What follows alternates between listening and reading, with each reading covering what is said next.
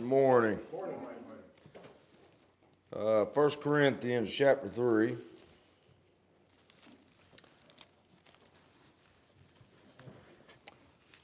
I do want to say Happy Mother's Day to all the mothers. Mothers have an important role in this thing, but I think all women and all men need to get back to the book and to their God-given duties. Amen. Women have a very important role. The book of Proverbs says that the law of a mother will be a crown of grace to the son. Right? He says, forsake not the law of thy mother, nor the instruction of thy father. Right? Women lay the law for a son. They're very crucial in the upbringing and the foundation of a son, and the father's job is to instruct that child. But women have a very important job. And Proverbs said a man with a virtuous woman is that man is praised in the gates, right? And what he's praised for is about how his house is ran by the woman. Amen.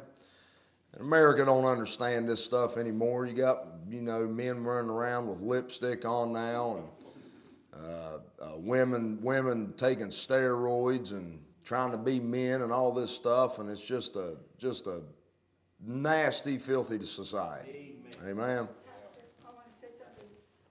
Yesterday I was getting my nails done, and this guy comes in, and he's a young boy, and he said, "How long would it be to put artificial nails on me?" Yeah. And I was still there, and he came in and he said, "Put artificial nails on." Something, ain't it? But in 1 Corinthians chapter 3, Wednesday night I talked a little bit about this in the book of Romans, about the foundation of our faith and the four cornerstones in the book of Romans. And this morning I want to start expounding upon these things a little bit more. 1 Corinthians chapter 3, beginning in verse 9, Paul says, "For we are laborers together with God." That means God's doing something. Amen. That means God is performing a work today. Right? And Paul said that he was a laborer together with God in this work. Well, what is the work? Ye are God's husbandry. God's growing something. Right? You read over there in the book of Ephesians, and Paul talks about the whole building, fitly framed together, groweth. Y'all ever seen a building grow? Must be a living building, Bill. It's what Paul calls it in 1 Timothy, the house of God, which is the church of the living God. Amen. And so Paul says here that ye are God's husbandry. And so we're laborers together with God in this growing process. God is growing something to bring forth fruit unto himself. Amen? Then he says, ye are God's building. Right? Now notice Paul says, when he says he was a laborer together with God, notice that there's a colon after he says that. For we are laborers together with God. So that thought is picked up on in verse 10. The husbandry and the building is Paul explaining the work. Verse 10, he's picking back up on the thought that we are laborers together with God. Now notice what made him a laborer. According to the grace of God, which is given unto me. Right? What made Paul a laborer in God's work was the grace that God had given him. We're going to see this in Romans chapter 1 where he says we received grace and apostleship. Right? But Paul was given something by God. This grace was given unto him by God, and the grace that God gave Paul was given unto him as a wise master builder. Right? God is building something today, and he imparted grace to a man, and that grace made that man a wise master builder in God's work. And he says, by this grace, by this wisdom given unto me, I have laid the foundation. Right?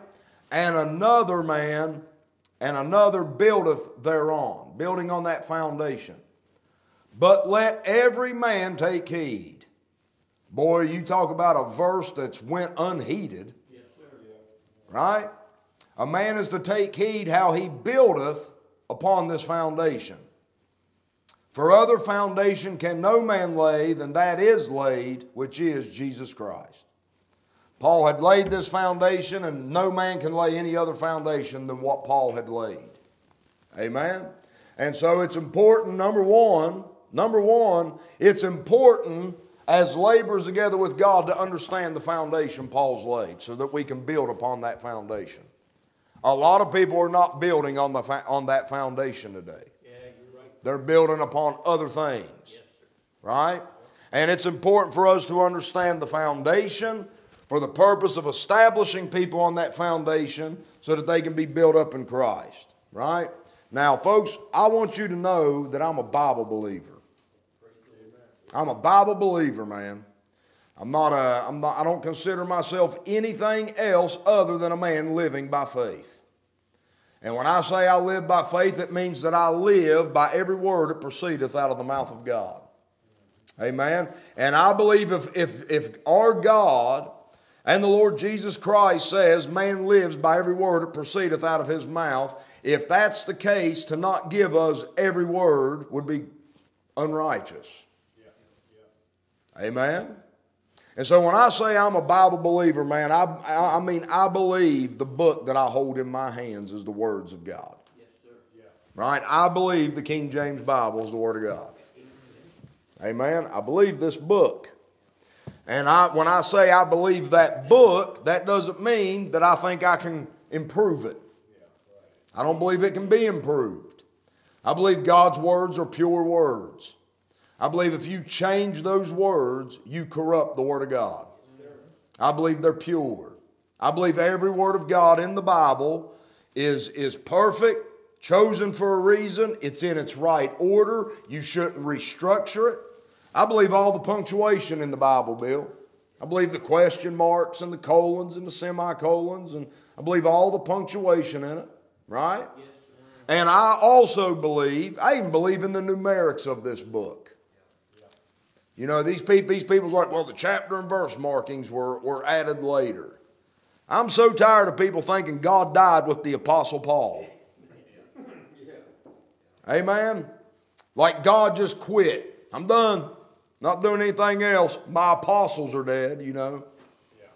I've seen too much strange phenomenon in the chapter and verse markings of the Bible to say that there's nothing to it. Amen? It's like we was talking about this morning. Romans is the 6th book of the Bible. Adam was created on the 6th day. Man is synonymous with the number 6 all through that Bible. When the man of sin shows up, what's his number? 666.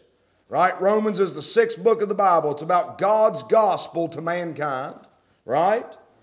The word man is the 6th word in Romans 2:1. It's the 6th word in Romans 2:3, and it's the 6th word in Romans 2:7. And when you come to the 6th chapter of the 6th book and come to the 6th verse of that chapter, man is the 6th word. Knowing this, that our old man is crucified with him. Right? I mean, you can't go ahead and think there's nothing to that stuff. But when I say I believe the book, I also believe the order that the books are in. Right? I believe God put the books in the order He wants us to have them. For example, Paul wrote Romans right before he went to prison. Right? This is one of the later epistles of, you got Paul's prison epistles. Romans was the last book Paul wrote as a free man before he went to prison. Right? Why does it show up first? The Bible's not in chronological order. 1 Thessalonians was the first epistle he wrote. And it shows up at the end of his church epistles. Right? Galatians was written soon after that, around Acts 18. And it's the 4th book. What determined the order of the books? God did. They're in the order He wants them to be in. You see, because those epistles, that ain't all Paul wrote. But that's all God wanted preserved for future generations. Right? So you have to understand, when you're reading those epistles, that is God's preserved epistles of His apostle for us. Right?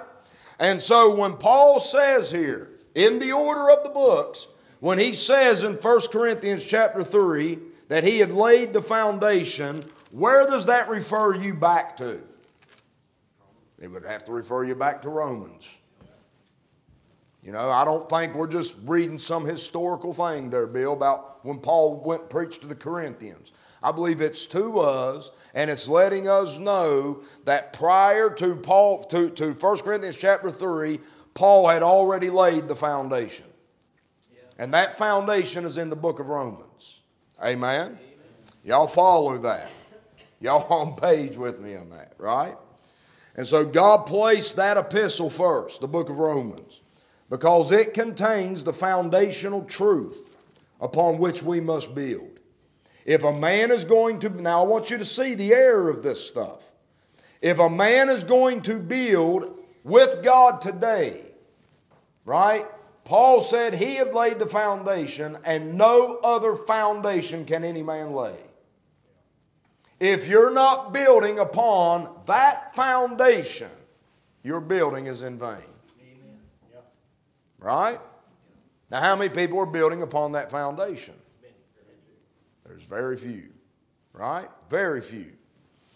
I can promise you right now that I've seen it, I hear it, I've watched it, and very few people even understand the foundational truths that are laid out in the book of Romans for us to be established upon.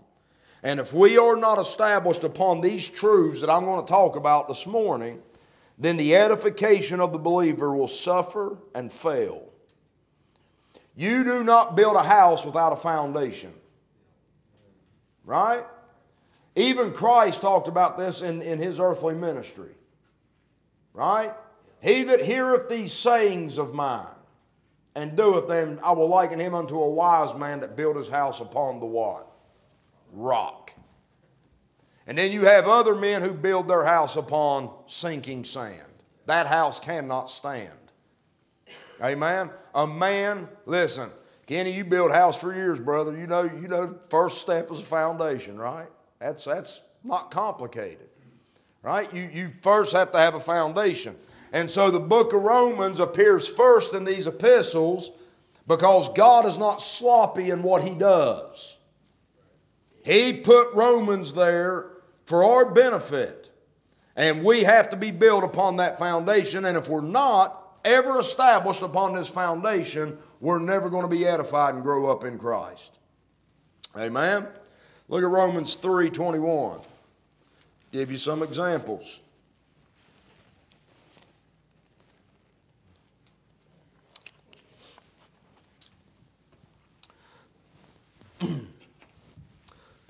The righteousness of God without the law is manifested, being witnessed by the law and the prophets, even the righteousness of God which is by faith of Jesus Christ unto all and upon all them that believe.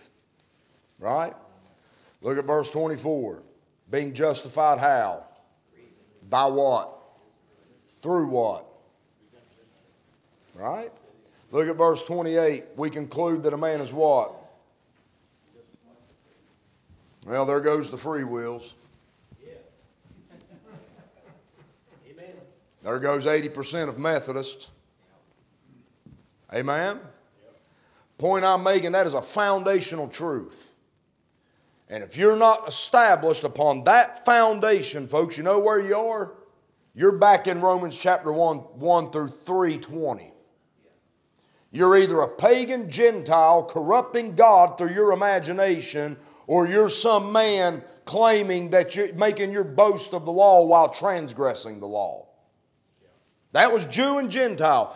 What Romans chapter 1, 2, and 3 is about is Paul proving, both Jew and Gentile, that they're all under sin to bring them to the righteousness of God, which is without the law. Right? The majority of people sitting in church buildings today have not even come to the first foundational truth of our faith, and that is the righteousness of God revealed in the gospel of Jesus Christ. It's dangerous. Israel was ignorant of that righteousness. And you know what it led them to? Apostasy and blindness. Right? Look at Romans chapter 5 or 6. Romans 6:14. Establishment. Sin shall not have dominion over you, for ye are not under the what?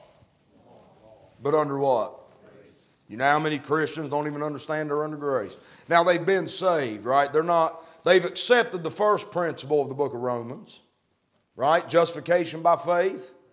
But then they try to live this law out as if there's somebody, as if God saved them and then put them back under the administration of the law. Right? They don't understand the new program because we have a new identity. The law was given to administer death to sinners. You're not a sinner. You've been made righteous through the shed blood, the cross, the death, burial, and resurrection of Jesus Christ. You have a new identity in Christ, and having this new identity, God has removed you, put you in His Son, and then gave you a new administration of grace. Amen. And through that administration of grace, you are receiving of the life of Jesus Christ. Grace now reigns through righteousness unto eternal life. All right? Boy, are they ignorant of that one this morning? Romans 11:25. I'm giving you some examples of the modern church not being established upon the foundation. Romans 11:25. For I would not, brethren. You see, with the first cornerstone of the foundation, we knocked out a big chunk of them, right? We knocked out the Catholics. We knocked out anybody who thinks they're justified by works. Yep. The second cornerstone, we knocked out another big portion of them. Those who are justified by faith but now made perfect by the flesh. They don't understand the administration of grace. Now we're getting ready to knock the rest of them out. Romans 11:25. For I would not, brethren, that ye should be ignorant concerning this mystery, that lest you be wise in your own what? Wise in your own conceits. That's where the most of them are. They're wise in their own concept. They're wise in their own imagination. Yeah, that's right. What Paul's explaining in Romans 9, 10, and 11 is the wisdom of God. Look at verse 30, verse 33. Oh, the depth, both of the what? And knowledge of who? God. Right? Paul is laying out for you the wisdom of God in His elective purposes. Right?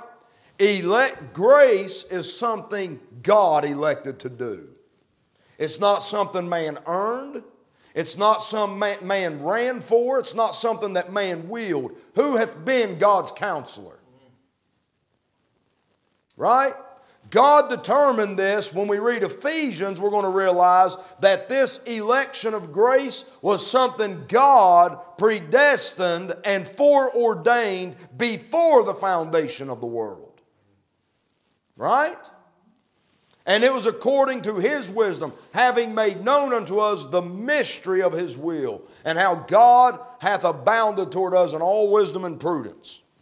Right? If you don't understand the elective purposes of God in dealing with Israel and the Gentiles, and this special dispensation of Gentile grace at this present time, kept secret since the world began. You know what you're going to do? You're going to run around wise in your own imagination, pretending you're a spiritual Jew, or you've replaced Israel and all this other stuff, and you're going to be completely ignorant of the will of God. Amen. Right? Boy, they miss this stuff, man. They miss it. Look at Romans 12:1. A man's reasonable service. I beseech you, therefore, brethren, by the mercies of God. Well, guess what? If you missed the first three cornerstones, Paul is pleading with them by their understanding of what he has said up to this point. He said, I beseech you by the mercies of God that you present your bodies a living sacrifice, wholly acceptable unto God, which is your reasonable service. Right? God doesn't want your money, folks. Now it takes finances and it takes money to do the will of God. Amen. Right? And but listen, God, you know what God told Israel one time? They kept bringing them sacrifices. He said, what, you think I'm hungry? He said, if I were hungry, I would not tell you. All those things are mine anyway. Right? Listen, God doesn't want any of that stuff. You know what He wants? He wants your body to be something that He can feel with the knowledge of His will. Because as we're filled with His wisdom and knowledge, we are glorifying Him. What's missing in this world, folks, is the glory of our God. Man has corrupted Him. You know how Romans began? With man corrupting the glory of the uncorruptible God. You know how Romans ends? To God only wise be glory forever and ever. Amen. Right? And God wants us to present our bodies a living sacrifice to Him, so that He can fill us with this knowledge and this wisdom that we may glorify Him. Amen. Amen? That He may glorify the name of His Son in us, and that we may be glorified in Jesus Christ in Him. Right? These are foundational principles. I hope you understand that. And the majority of Christian churches today, when you read Romans, if you read and understand Romans, you're also going to know and understand that the majority of Christians today are playing. They're just playing. Right? And the reality is, listen, here's the facts. Look at Ephesians chapter 2.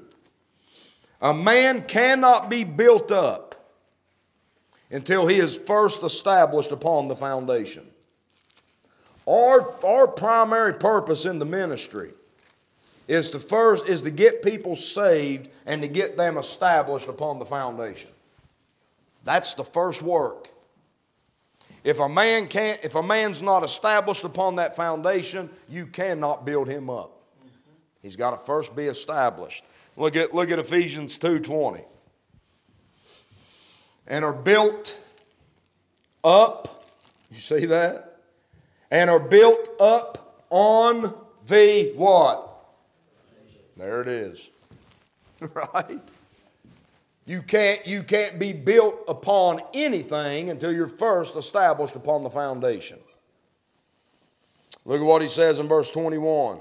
In whom all the building fitly framed together groweth unto an holy temple in the Lord, in whom ye also are builded together for a habitation of God through the Spirit. Amen. Look at Colossians chapter 1. Colossians chapter 1.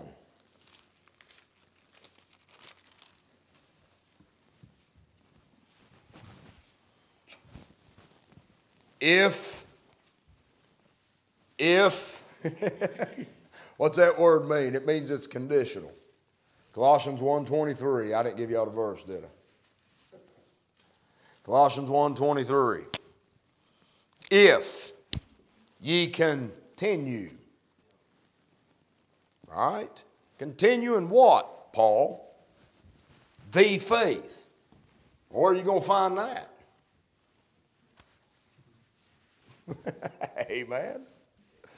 What, seminary? Right? Church constitutions? Tradition? You know, my Lord and Savior said while He was on this earth that man had made God's word without effect by their tradition. Right? I guess we think that was just a Jewish problem though, right? Gentiles don't do such things. Gentiles were given a warning not to act like that Jew. that God had dispensed grace to us and His goodness would continue with us as long as we continued in His goodness. But if we followed Israel's example of unbelief, He'd also break us off. Right? You can't reject the book and just come to church and dunk people in water and partake in things you yourself have not studied nor understand. There you go. Yep, you're right. And think that you're somehow some type of pleasing thing to God. Look at Colossians 1:23. If ye continue in the faith, get the next three words, grounded and settled. See, what do you think he's talking about? Paul's talking about your perfection. From back in verse 22. About the day that you're going to be presented to God the Father. Amen? He reconciled you in the body of His flesh through death to present you holy, unblameable, and unreprovable in His sight. If, that's a big if, we are going to be presented to God regardless of what any man says. Right? Some are going to be found holy, unblameable, and unreprovable. Others are not. What determines it? Well, if you continue in the faith, grounded and settled, God's going to do His work. It's a work of God. We're laborers together with Him. And through the administration of God's Word, there's a work of faith being done in the believer. That if he continues in the faith, God is going to do His work. God is faithful, Bill. The good work which God hath begun, He will perform unto the day of Christ. And that work is a work of faith. But if you don't continue in the faith, guess what happens? The work ceases.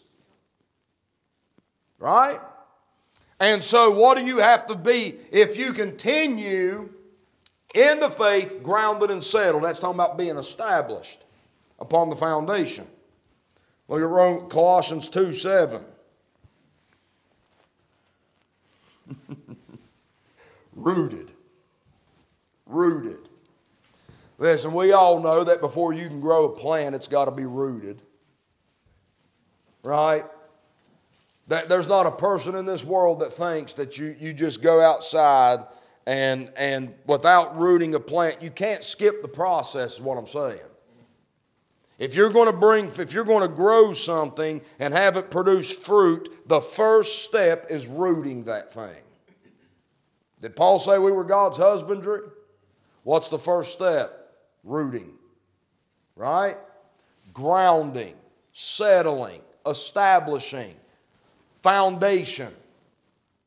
But then he says rooted and built up in Him, established in the what? Abounding therein. In what? The faith. With thanksgiving. Right? Beware lest any man spoil you. Right? And so there has to be, before there can be a building, there must be a foundation. And you must first be grounded and settled upon that foundation. Do you understand the book of Romans now? And why it's first in Paul's epistles. Right? Look back in Romans chapter 1 now.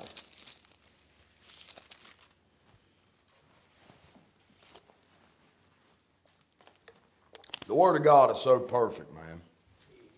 The first sentence in Romans goes from verse 1 halfway through verse 7. Right? Now, Paul, the sentence begins, Paul, and it ends, to all that be in Rome. You see that? Verse 1, Paul, a servant of Jesus Christ, called to be an apostle. Right? Meaning Paul was called by God and Jesus Christ to be one who He sent. Now, look in verse 7, there's his audience. To all that be in Rome, beloved of God, called to be what?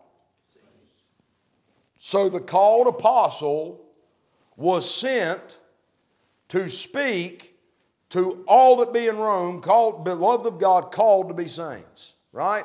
So there you have the author of the epistle and the audience of the epistle. In between those two verses is the message of that author to that audience. It is a message concerning God's Son, Jesus Christ our Lord. Amen. I'm so sick of Christless churches, Bill. I am. Joel Osteen. That is a Christless church. Amen. A man whose eyes are on Jesus Christ doesn't talk about the things of this world 24/7. Yeah, there you go.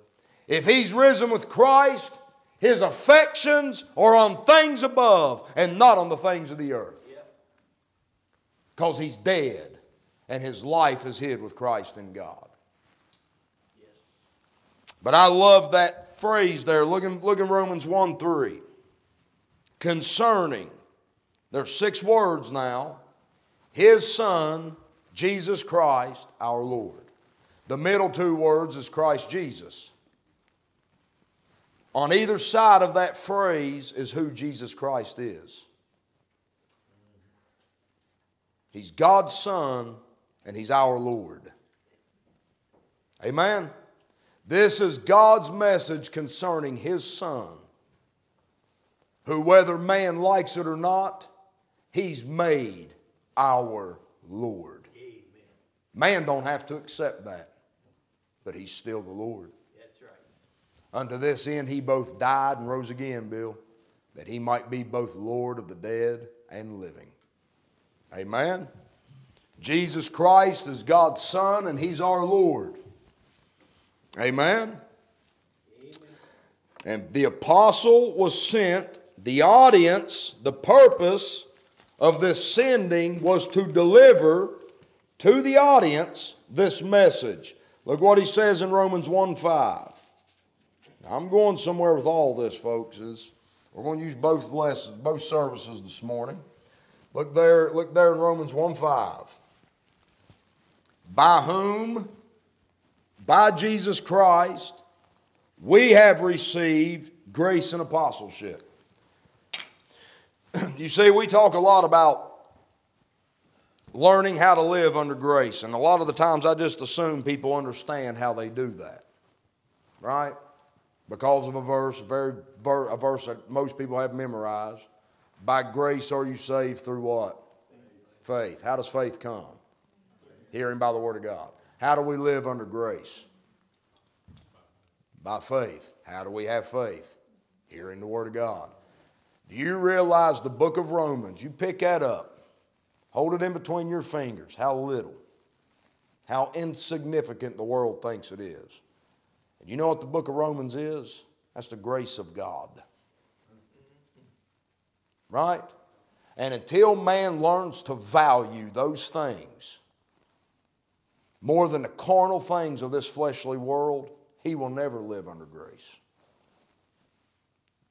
Amen, folks. Come on, don't leave me now. Say amen, preacher. Amen. Even if it cut, even if it hurt a little bit. Right? That's truth. Right?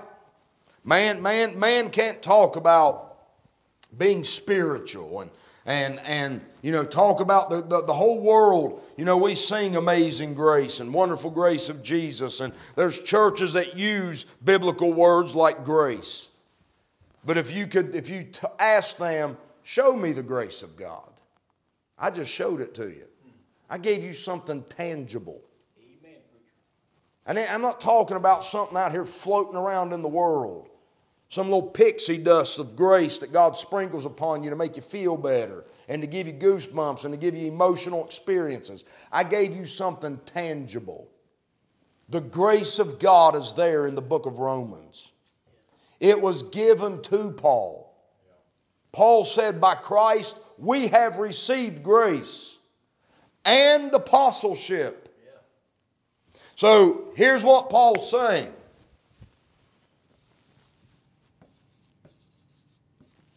By Jesus Christ,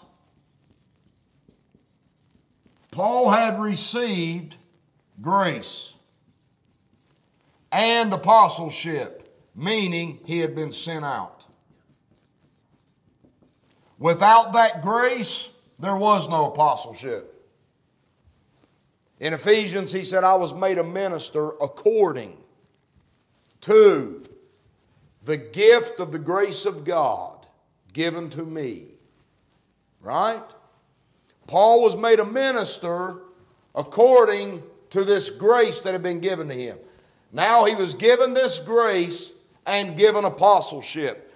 This began in Acts 13 when the Holy Ghost said, separate Paul and Barnabas for the work whereunto I have called them. Right? What happened after that? They went.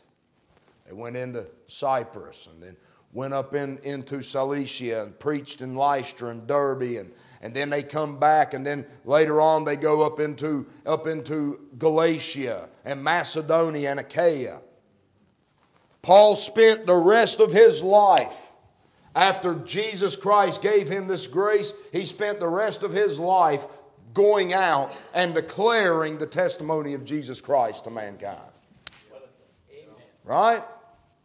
What did God give this grace and apostleship to Paul for?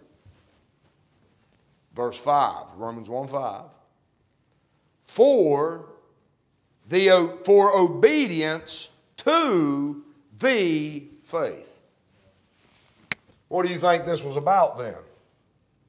This was to make known to all nations the faith. The faith. We're not talking about your faith. Man believes some off-the-wall stuff, man. Right?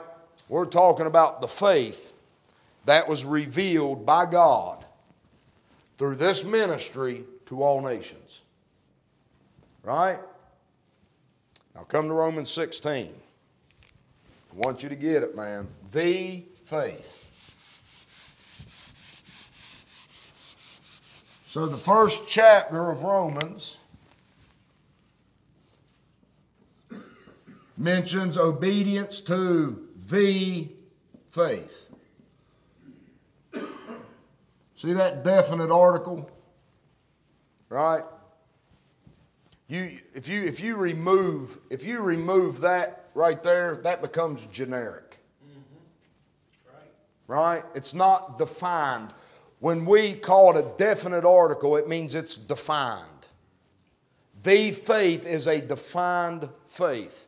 It's not subjective. It's not according to how you feel.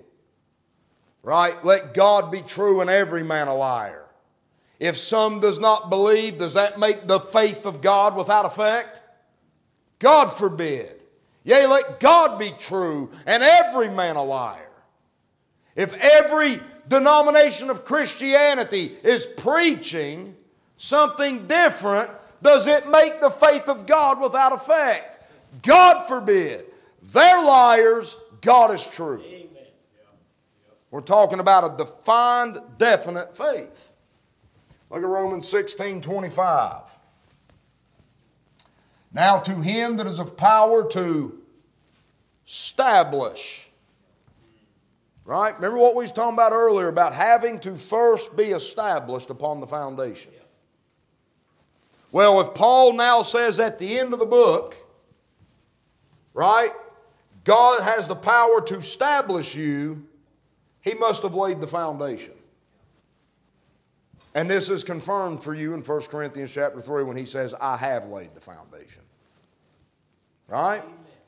Now to him that is of power to establish you according to my gospel and the preaching of Jesus Christ according to the revelation of the mystery kept secret since the world began but now is made manifest, and by the scriptures of the prophets according to the commandment of who? Everlasting God. You want to obey God? Do you want to be obedient to God? Well, there's a commandment of the everlasting God. And it was made known to all nations. To all nations. Amen. Not just Israel. Made known to all nations. For the obedience of what? Not to and not the. It's made known for the obedience of faith. The faith mentioned back in Romans 1 is what Paul was going to make known. And what he made known was made known for the obedience of your faith. Meaning, now let me show you this. Meaning, if your faith is not in the faith that's been made known, you today are in rebellion against God. That is the commandment of the everlasting God. Right? Now, before a man, I want you to get that, Romans 16, before a man can ever be obedient through the obedience of faith, before he can be obedient and show obedience of faith, the faith must first be made known. Amen. Made known. Do you know what that means? Faith is made up of knowledge. If something's not made known, there can be no obedience of faith. Before faith can come, man must first hear by the Word of God. There you go. Paul said, I planted, Apollos watered, God gave the increase. Right? So let me put this in perspective. All right, because I grew up in southern West Virginia, man. They thought, there's some quack jobs down there. Hate to put it like that. But they thought church was something you just did. You didn't even need this. We're just going to let God lead, you know. We're going to let God have His way, you know. And after a show of flesh for about an hour and a half, everybody in the church has a song, and everybody in the church gets to stand up and testify, and their testimony is not about Jesus Christ, it's just them bragging on themselves for an hour. Right? After all that, the Bible's never even open. They get up and say, we had such a spiritual service tonight, we're not even going to preach. Right? Then we wonder why the church is in the condition that it's in. Amen? Listen, there can be no faith. Faith and ignorance are contrary to each other. God made something known for the obedience of faith. Meaning, this right here is impossible in a state of ignorance. It just can't happen. You can go around saying, I believe all you want to. What do you believe? Amen? Yes, sir. God made some things known. Specific things. It's defined. If you continue in the faith, grounded and settled. If you're not in the faith, you have no hope of being built up in Christ. So it was made known for the obedience of faith. Right? And so without knowledge, there can be no real faith. Real faith cannot exist in a state of ignorance. In the book of Romans, between Romans chapter 3 and chapter 11, Paul uses the phrase, God forbid, 10 times in 9 chapters. Right? And it always follows a question. What if some did not believe? Shall their unbelief make the faith of God without effect? God forbid. You know what? You know when he's using that phrase, is the law sin? God forbid. Hath God cast away His people? God forbid. Have they stumbled that they should fall? God forbid. Do you know when Paul uses that phrase, and this is what we're talking about with this. When Paul uses that phrase, God forbid, in the book of Romans, you know what he's doing? He's correcting your bad thinking. God forbid you to think like this. Shall we continue in sin that grace may abound? God forbid. He doesn't want you thinking like that. He's correcting man's mind to bring him into obedience of the faith. Amen. Right? Did God cast away Israel? God don't want you thinking that. Right. You know? And I'm going to tell you something, man. I'd be careful thinking things that God forbids you to think. Amen. I would be careful with that. You know what we call that? Paul said, the weapons of our warfare. There's a war taking place. He said, but the weapons of our warfare are not carnal, but mighty through God to the pulling down of strongholds, casting down imaginations, here it is, and every high thing that exalteth itself against the knowledge of God. When Paul says God forbid, that is a powerful weapon of God to cast down something in your mind that exalts itself against His knowledge. And it brings into captivity every thought to the obedience of Christ. Amen? The Word of God is a powerful book, folks. Powerful book. It's a book that can bring man into absolute obedience of faith. Right? But you have to receive the knowledge. Amen?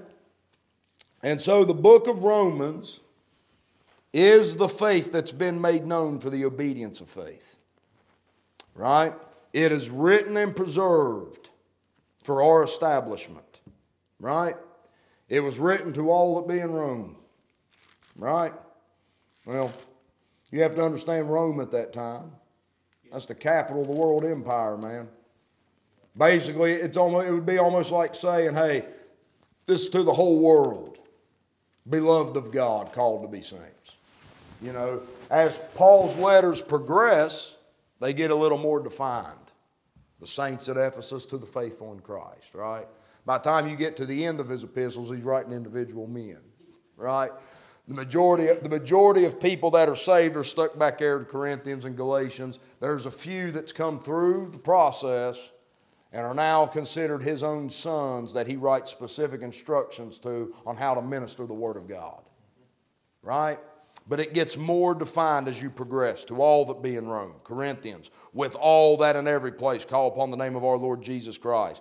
Then it gets specific, the Galatians. Then to the saints at Ephesus and to the faithful in Christ. Then to the saints at Philippi with the bishops and deacons. Right? It's getting more defined as you progress. Right? You've got to progress through the epistles. There's something taking place there, and the book of Romans is the first book, and it contains the faith that God has made known for the obedience of our faith. We must be established upon the foundation of Jesus Christ. Romans 1 and 11, look at it.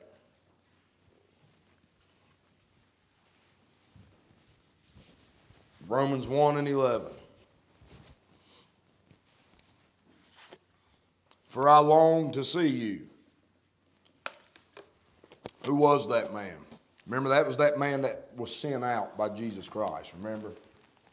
And he longed to see him. You know, Paul always wanted to go to Rome. But up to this point, he had been let hitherto. Up to this point, he'd been hindered. Because he was a debtor both to the Greeks and to the barbarians. God wanted this made known unto all nations. But Paul wanted to see him. And I'm thankful, Bill, that God in His infinite wisdom said just write him a letter instead. And then you can go see him later. God in His wisdom was having Paul write these things to them in a letter for our establishment. He says, I long to see you that I may impart unto you some spiritual gift, to the end ye may be established. That is, that I may be comforted together with you by the mutual faith, both of you and me. You see, the purpose of the imparting of the gift was not for tongues or for signs or for wonders. And Paul had received something that he now wanted to impart to the Romans. And what was it Paul had received from God to impart to these Romans was for their establishment, that he may be comforted together with them by the mutual what? Faith. What Paul wanted to impart to these Romans was what God had made known for the obedience of faith. Right? Paul was not happy until everybody that he knew and loved and everybody that had believed on Christ, Paul did not rest. He was in a constant battle and a constant struggle to bring all believers into the mutual faith, to perfect what was lacking in their faith, right? Through the knowledge that God had given him. So what do you think Romans is written for? You think it's written for the establishment? Your establishment? In what? The faith.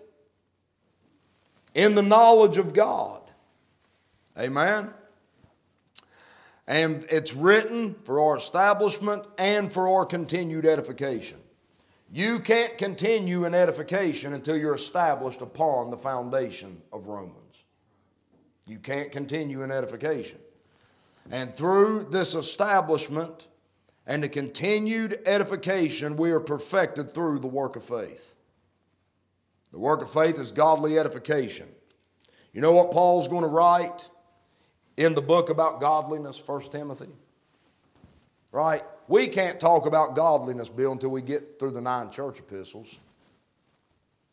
Without what's in those 9 church epistles, there is no mystery of godliness. Amen? Holding the mystery of the faith and a good conscience. And without controversy, great is the mystery of godliness. Right? Those 9 church epistles contain the doctrine of godly edification that leads to the mystery of godliness. Its foundations are laid in Romans. Its pillars are built up in the book of Ephesians. Its walls are built in Colossians and Philippians. And the roof is put on in 1st and 2nd Thessalonians. And then when you come to 1 Timothy, Paul talks about the church of the living God, which is the house of God. The house of God, which is the church of the living God, the pillar and ground of the truth. Right? You think Paul was building something in them first 9 epistles? I know he was. I know he had been given the grace to build. And so Romans, what is it? It's the foundation. Right? See, I gave you something tangible. I gave you something you can understand. I gave you something that's going to work. I promise you, if you ground yourself in the knowledge of Romans, if you establish yourself upon those foundational truths, you get this second cornerstone of our faith, the administration of the grace of God. Right? If you live rooted and grounded in the knowledge of God's grace through the righteousness of Jesus Christ, right? These preachers ain't going to be able to toss you to and fro anymore. You're going to laugh at them. Be like, that guy don't have a clue what he's talking about, does he? Right? You get established in the dispensational knowledge of God in Romans 9, 10, and 11. No man's going to be able to mess you up concerning the day of the Lord and all this stuff written in prophecy. Amen? Understanding the foundation. Romans, got just 1 or 2 minutes here. We're going to pick up with this in the morning service. Folks, I'm telling you, this is important stuff. Amen. Amen. Very crucial stuff. The book of Romans has 4 cornerstones. I've only got 2 of them up here because I needed the room. But this foundation that we are built upon has 4 cornerstones to it. Right?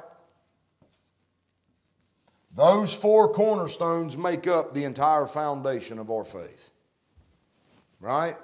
Later on, Paul comes over in Ephesians, And he starts placing pillars upon this foundation that are designed to build us up. Right? He's building upon this foundation truths that are established upon that foundation. What God, or Romans chapter 1, the mystery of God's will, right? Together all things in heaven and earth in Jesus Christ. You know what that's built upon? That's built upon the righteousness of God revealed in the gospel of Christ. Without the death, burial, and resurrection of Jesus Christ, Bill, there is no gathering together of all things in heaven and earth. Colossians chapter 1, having made peace through the blood of His cross, by Him to reconcile all things. You see, He's building greater truths upon that foundation. If you're not established upon the foundation, you can't get the pillars that are built upon that foundation. Amen. Right? And so, Romans has 4 cornerstones. We're going to start looking at these. The first cornerstone we're going to look at this morning in the morning service is this one right here, and then we'll pick up from here. The first cornerstone runs from Romans 1, you can say verse 14, into 5:11. And what that cornerstone is about is I'm just going to put the righteousness of God.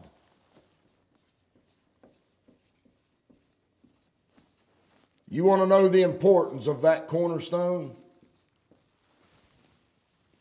You want to know the importance of it? Israel was ignorant of it. Look what happened to them. It's important. You don't have anything to stand on or anything to build upon without that. Where's that righteousness of God revealed? I know what man done with God. Right? We're going to read about it in chapter 1. The wrath of God is revealed from heaven against all ungodliness and unrighteousness of men. You know what ungodliness is? It's man corrupting God in his imagination. You know what the antidote of that is, Bill? The righteousness of God revealed by the faith of Jesus Christ. The faith of Christ is the antidote of man's ungodliness. It is the faith of Christ that brings us a true knowledge of God. Man's ungodliness degraded man into unrighteousness. The faith of Christ and them that believe have now been justified and made righteous through the knowledge of God revealed in the gospel of Jesus Christ. Right? We're going to look at this foundation. Amen. The first section is about the righteousness of God. The second section is about the grace of God. Without this, there is no grace. Grace reigns through righteousness. And through the righteousness of God that came by the faith of Jesus Christ, grace now reigns through that righteousness unto eternal life for all that believe. Right? So we're going to look at this, the righteousness of God, the grace of God, the wisdom of God, and the mercies of God in these 4 foundational cornerstones in the book of Romans. And we'll pick up here in the morning service. Father, we thank you for another day. We thank you for the many blessings of life. God, I just thank you for the great faith that's been delivered to us, Lord. As Paul writes in Galatians chapter 3, after that faith has come, we are no longer under the schoolmaster. Lord, I thank you that through the faith that's been revealed, I've now received the spirit of adoption. And through that faith, God, you are growing me and transforming me into a son of God. And Lord, I just thank you for that. I thank you, Lord, for the great wisdom and knowledge contained in your word. But more importantly, Father, I'm thankful for your spirit that enlightens us and reveals to us these great truths, Lord, that we can understand these things and have our minds renewed into spiritual minds that are led by you and directed by you, Lord, that we may be transformed into the image of your Son. God, I pray for each and every person here. I pray, God, that you would open their eyes, help them to understand these things more fully, God, I pray that you'd give me better understanding of these things, Lord, but I just pray that you would establish us upon these foundational truths. Build us up in your Son, Jesus Christ our Lord, that we may become a people that are harmless and blameless as the sons of God, and a people that glorify you in the earth. And God, we just ask it all in the lovely and precious name of our great God and Savior Jesus Christ. Amen.